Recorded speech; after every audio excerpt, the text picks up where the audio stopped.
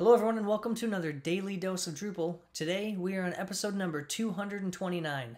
As always, I am Shane Thomas. Make sure you're following me on Twitter at smthomas3.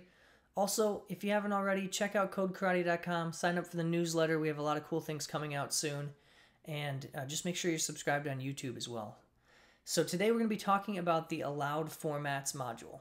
This is a really useful module if you've ever had run into the scenario where you have a text field or a text area and you maybe don't want all of the normal text formats to show up. So maybe you have your normal body field on an article content type, but you also want a more restricted text field, maybe for like an overview field or a teaser field or some other completely different type of field, but you only want it to have specific types of text formats that are allowed. So it's really good for kind of restricting those text formats so you don't just turn on the text area and you always have your full WYSIWYG editor no matter what text area or what content type it's a part of or what field. So it sounds a little confusing, I know. We'll get into it. It's really simple. So we're on the Allowed Formats module page on Drupal.org. It's just drupal.org/project/allowed_formats. We're going to be using the 8.x-1.1 version today. And you can see it says limit which text formats are available for each field instance. Easy enough. Let's jump over to our Drupal site and we're going to go to our module page. Make sure that the allowed formats module is turned on. If I can type correctly, of course. You can see it is turned on here. And there's no configuration page because it's just not needed. All we need to do is go to a content type. Let's go to our article content type and we'll go to manage fields. So if we find a field here that is a text field that has a formatted text allowed, you'll see this body field, for example. All we need to do is edit. And there's just a simple checkbox down here that says allowed formats. If I don't check anything, which would be the default on all text fields that are formatted, you can see it will allow all the ones that are available to the user.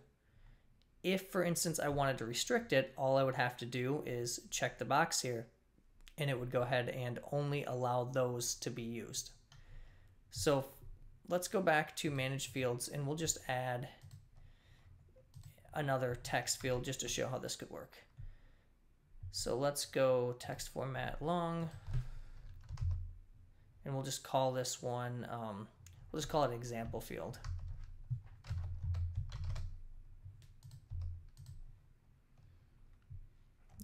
You could obviously call it whatever you want. It'd be based on what your actual needs are. Limit it to 1. And we're only going to allow the restricted HTML in this field. Actually, we'll go restricted HTML or, yeah, we'll just keep it there. We could go plain text too, but we don't want, so by default, this basic HTML or full HTML has the WYSIWYG editor. We don't want that. We'll just want the restricted HTML. And now if I were to go to content, add content article, you can see I have my normal body field with the WYSIWYG editor. And I also have this example field, which has more strict HTML tags that can be used. So you can see I only have some allowed HTML tags here. I don't have the WYSIWYG editor. Up here though, I could change this body field to restricted HTML if I wanted. So you can see I have that flexibility on this field because I didn't check anything. On this one I do not.